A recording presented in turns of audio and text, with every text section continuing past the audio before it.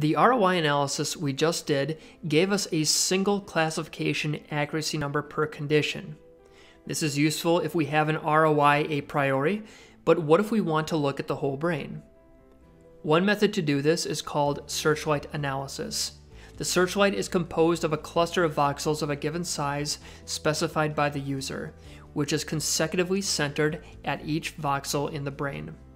The above ROI analysis we did before is now done here in miniature, with a leave one out cross-validation performed at each position of the searchlight. The classification accuracy is then stored in the center of the searchlight, and the process is repeated for the next voxel.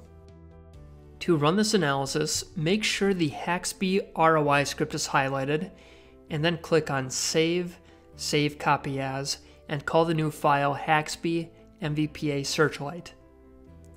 Open this new file in the terminal by typing Open Haxby MVPA Searchlight.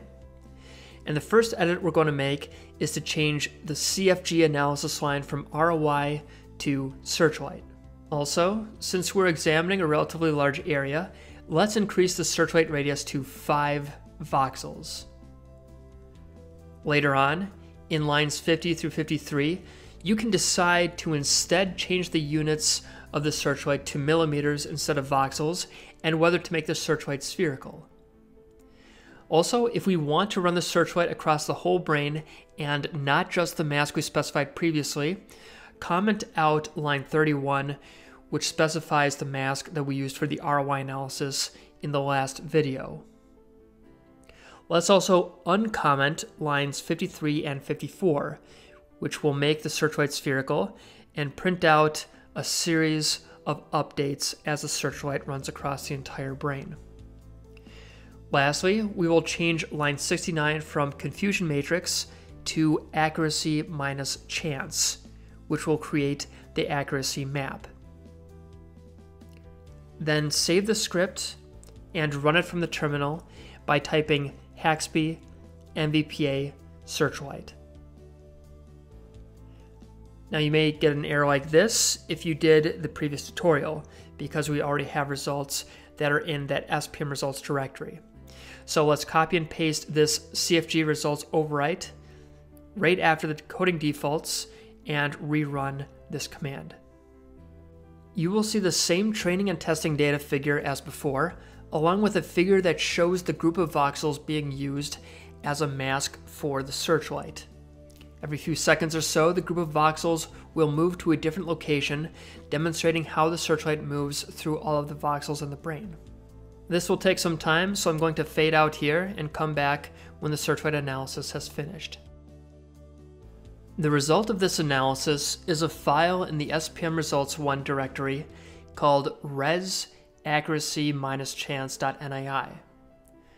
Let's overlay this file on the subject's co-registered anatomical image in a viewer such as AFNI, after copying the file rsub1t1w.nii into the SPM results 1 directory. We can then load this in the AFNI viewer and experiment with different viewing settings. Here, I'm going to set the co-registered anatomical image as the underlay, and the res accuracy-chance as the overlay. In particular, pay attention to the slider, which represents the accuracy level expressed in percentage. If I set it at 12.75, it's only showing those classification accuracy voxels greater than that number, and I can set it to a higher threshold as well. Remember that the values in this image are the accuracy scores minus chance. Since chance in this study is 1/8 or 12.5%, any negative values are accuracy scores less than chance, and any positive values are above chance.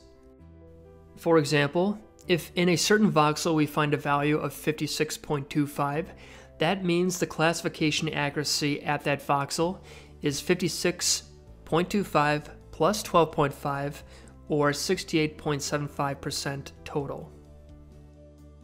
Now that we have both ROI and whole brain searchlight results, we can repeat the same procedure for all of the subjects in our study. We will learn how to do this in the next video.